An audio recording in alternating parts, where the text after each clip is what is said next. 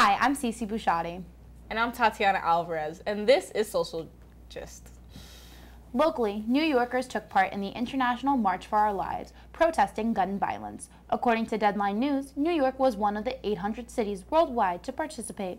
The main event took place in Washington, D.C., where it was televised by multiple TV newses. National news: many American colleges are eliminating humanities as a major because of low enrollment in the arts. However, many students think differently and are protesting. Could this mean the end of majors such as history, philosophy, and languages? Government officials are discussing plans for the upcoming meeting between Donald Trump and Kim Jong-un. The two leaders will sit down together with South Korean Unification Minister Myoung-gyon. They are also sitting down with North Korean Head of Affairs Ri Son Gwon. Trump told reporters of The Hill he is confident that a positive diplomatic outcome will come from this meeting. Back to our main story for today. According to Fox News, the University of Wisconsin, Stevens Point, is planning on stripping away humanity majors in order to expand programs that have clear career pathways, as the Washington Post states. The students of the University of Wisconsin are protesting the elimination of these majors. The University of Wisconsin is not the only college planning to drop humanity majors. SUNY Albany and the University of Minnesota are too.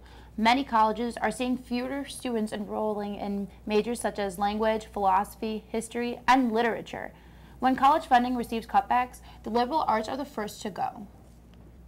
Lack of enrollment and reduced tuition revenue is part of the issue. According to the college's representative, it is because they want to add 16 programs that demonstrated value and demand in the region. A few of the majors that will be expanded and added onto are marketing, management, graphic design, computer systems, and aquaculture. In other words, majors that will get you a job as soon as you graduate. According to Forbes, as of 2014, the National Association for Colleges and Employers computer science majors have almost a 70% rate of getting at least one job offer before they graduate in their last year of college. Following up, right behind that is economics majors, accounting, engineering, and business. And you know, only 37% of liberal arts and humanities major have a chance of obtaining a job after graduation. However, having a humanities major is important to the students of the university. As they staged a 13-minute sit-in, 1 minute for each major proposed for cutting. Student Olivia DeVock says, "We would like the administration to reconsider the ways that they are doing these budget cuts and to hopefully preserve a few of these humanities majors." The professors of the school are also coming out to support the students. Political science professor Jennifer Collins states taking these humanity majors would radically change the nature of the university and lessen the opportunities available to students in central Wisconsin. Nothing is final yet. The administration will continue to hear out students and faculty to come to a compromise on what to do. After seeing the turnout of alumni, students, and faculty members there to support the liberal arts, Chancellor Bernie Patterson states, "If you're interested in what the product of liberal arts education is, look here. We know it when we see it, we value it when we see it, and that we pledge to continue." The effort of the protesters is being acknowledged and appreciated. Could you imagine if NYT wanted to cut our major? What about the other students of NYT whose majors are English, interdisciplinary studies, or political science? Just for budget cuts and being we aren't guaranteed a job? No one is really ever guaranteed a job until they go out there and try. Colleges serve as a way to help students network and connect. Here at NYT, we do not have a humanities major, yet we do have several liberal arts majors such as interdisciplinary studies. For one, we interviewed a student in the major to see how he feels about this situation and what would happen if NYT were to ever consider removing that program. I'm here with Dominic Joseph. He is an interdisciplinary major student here at NYT. Hey Dom, how are you? Doing good, how are you? I'm good. So what is interdisciplinary studies? All right, interdisciplinary study is basically a liberal arts style degree plan, and it makes you study more than one major so you can be more well-rounded in that degree or in your field. So what are your concentrations? Mine is business management, communications, and social science. And what do you plan on doing with, after you leave school? After I leave school, I plan on working in PR and advertising, and then my long-term goal is to be a sports agent. And with that degree, or with my concentrations, I will be able to know the law side, the business side, and communication side, so I can manage the right players. Do you have any jobs lined up for after you leave NYT? I have a couple options, and one of the options is Global Skyline Enterprise. It's a marketing firm in the city. So have you heard what's happening in the University of Wisconsin with them planning on cutting the humanities majors over there? Yeah, I actually did, and I feel like if they do that, it's wrong, because the people that's cutting the program are not in our field, and they don't understand or know the skills you need to be successful in that line of work. If NYT were to plan on cutting the interdisciplinary studies, which is kind of similar to the humanities studies, how would you feel? And how would you feel about that? I'll be devastated. Would you protest? Of course, I would definitely protest, but it would be hard to bring other people along with me that's in my field, because our interdisciplinary study community is so small here. How could NYT better expand our interdisciplinary major? They need to advertise it more, the same way they advertise like architect and engineering. They need to do the same thing with interdisciplinary studies. Well, thank you for your time. Wow, Tati, that was really insightful. Yeah. So what'd you think about it? Honestly, I think Dom is right. People who aren't in the humanity major or do liberal arts don't understand what it's like for these kids who, instead of just focusing on one concentration, get to become well-rounded.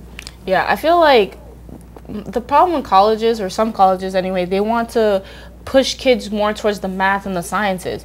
There are some people that are not good at math and or science, and they feel a better outlet for them is art, being creative. And without that type of creativity, we wouldn't have movies, we wouldn't have paintings, we wouldn't have music. Like, come on now. I see it. You're absolutely right. And you know what? I think they're mostly pushing kids to the math and sciences because they want them to be able to have like a clear-cut job. But what it is that if you have all these people wanting to do engineering and then you all have to compete for it, it's not, you guys are going to have people who are unemployed.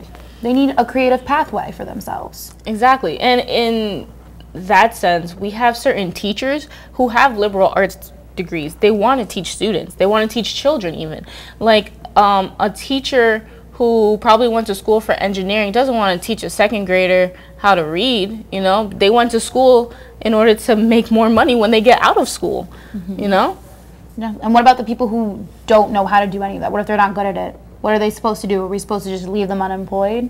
What happens to them? We have to really let people express their creativeness through wanting to do these humanity majors and through these liberal art majors like music and literature and history. All that stuff, it really comes together and makes really what makes the world go round, especially in education. Yeah, it's freedom of expression, and we're choosing to express ourselves. But you know, taking away these majors, take away that creative aspect. You're absolutely right. Well, thank you for joining us on this week's Social Gist, and join us on YouTube at 7 o'clock tonight and on Globesville.com. Now for our weekly slant.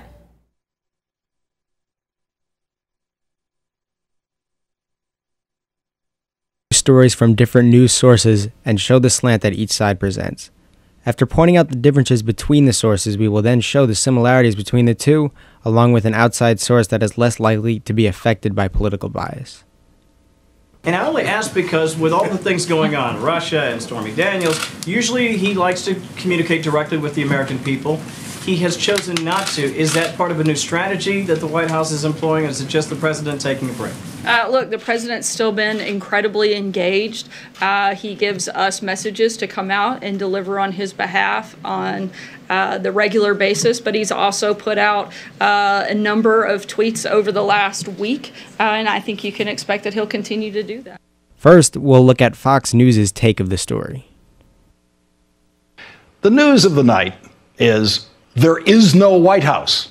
Have you realized that yet? There is no White House. Not since Donald Trump took the oath of office. There is no White House in the traditional journalistic sense that allowed journalists and headline writers to use phrases like, the White House confirmed today that X, or the White House denied today that Y. For that White House to exist, the White House that speaks for the president, that White House has to know what the president actually thinks, or what the president is actually going to do, or what the president actually did, or what the president actually said. And there's only one person in the Trump White House who knows those things, and that is Donald Trump. As I told Rachel, the wall behind us here is a partial list of the names the President of the United States has found the time to punch back at, as Sarah Sanders would put it. Stormy Daniels' name is not there. Michael Avenatti's name is not there. The President certainly has the time to tweet attacks against both of them, but he now knows that if he publicly calls Stormy Daniels a liar, Michael Avenatti has a defamation lawsuit ready to go against the President of the United States, and Michael Avenatti will have yet another legal avenue for getting the President of the United States under oath in a legal deposition about what he really did with Stormy Daniels. MSNBC discusses the plans of Stormy Daniels' legal team and the potential risk of a defamation lawsuit against Trump if he responds. They also show a clip of the White House press secretary Sarah Huckabee Sanders, who explains why the president hasn't responded to Daniels' story. MSNBC also makes a point on the president's history of responding to people who criticize him and claim that the White House administration is not actually communicating with the president. Now let's take a look at the Fox News side of the story. Well, they've also just slapped a defamation suit against Michael Cohen. Okay, so obviously continue to have developments in this case for an affair that is alleged to have occurred quite some years ago. One of the things, Greg, that people are seizing upon was that there was an alleged threat made, intimidation to